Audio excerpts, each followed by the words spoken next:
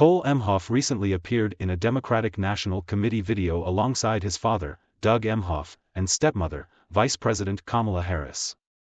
The video highlights the family's involvement in political and community efforts, emphasizing their commitment to public service. Cole's participation adds a personal touch to the video, showcasing the Emhoff-Harris family's unity and dedication to supporting the Democratic Party's initiatives. The appearance underlines the family's collaborative spirit and their shared values in promoting positive change.